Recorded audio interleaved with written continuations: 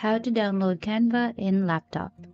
So hi guys, welcome to Tech Tricks tutorial. Today we're going to show you how to download Canva in laptop. So this is a step-by-step beginner guide for everyone to follow easily. If you find this tutorial helpful, please don't forget to hit the like and subscribe button. And now let's get right into it.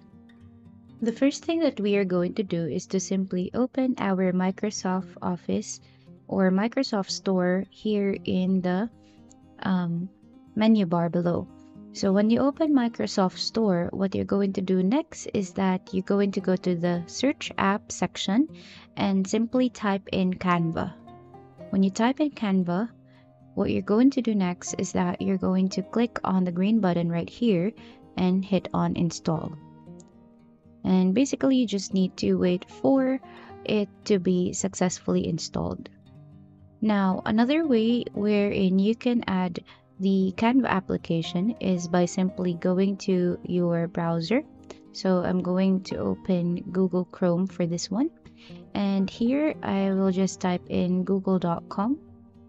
Once we're routed in Google, the next step that we're going to do is that we're going to search in download Canva. So there you will see download for Windows desktop app. Download for free. Click on the link and basically you will see a purple button, download Canva for Windows. You just need to hit on it and allow for it to be downloaded onto your computer.